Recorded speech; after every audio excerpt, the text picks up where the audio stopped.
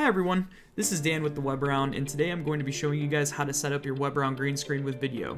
Please note that Vidyo does not have native chroma key features available, so we're going to be utilizing Manycam to chroma key. Manycam is a third-party application that allows us to alter the video to allow for the chroma key. This is a separate third-party application from Vidyo. For information on setting up the Webaround green screen with Manycam, check out our video on setting that up here. There are many third-party applications that will allow you to add a chroma key background to your meetings, so take a look around for what's best for you. Getting your Webaround green screen working with Vidyo should take about 1 minute overall. Let's get started. We're going to be starting by opening up Vidyo and starting a meeting. These steps can be recreated for meetings that you're invited to as well.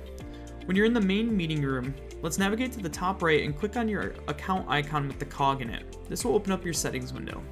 On the left sidebar, click on Audio Video. Click on the camera drop-down and select your camera. In this case, because we're using Manycam, we're going to be selecting Manycam Virtual Webcam instead of our main camera.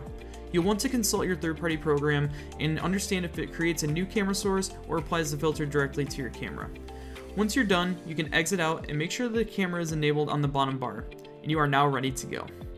Vidyo's simple interface makes it super easy to get your meetings going with your new Webaround green screen. For more information on integrating a Webaround green screen with Vidyo through third-party applications, feel free to drop us a line in email or direct message us on Twitter. Links are in the description down below. Thanks so much for watching and have a great day.